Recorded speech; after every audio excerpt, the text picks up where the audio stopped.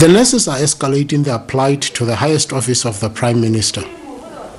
While the court has ruled out that they return to find an amicable and long-lasting solution, they say returning to work will not solve their grievances. Protection of nursing, of TAPON nurses and nursing assistants, and the respect of their rights.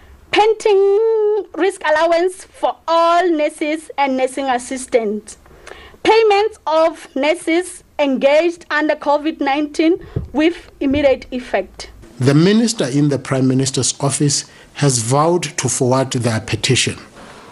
The letter is addressed to the Right Honourable the Prime Minister, and I will take it to him so that he can assemble, maybe he will assemble a subcommittee of cabinet like as he normally do to address the grievance of this nature. It's not the first time that the nurses, they come to the Prime Minister's office with different demands. So, and they insist they shall not be moved nor shaken, considering how they seem to be dealing with a hostile employer.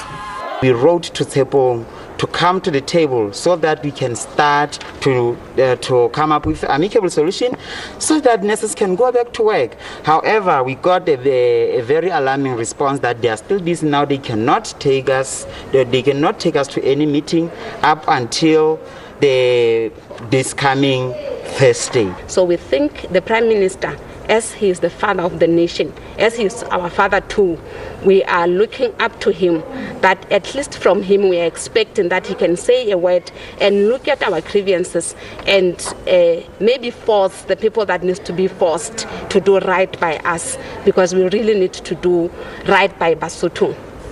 This week, Lesotho is bound to receive its first batch of the COVID-19 vaccine through the COVAX facilitation.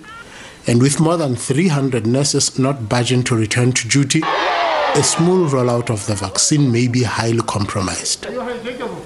Rapelang Khatebe, SABC News, Masego, Lesotho.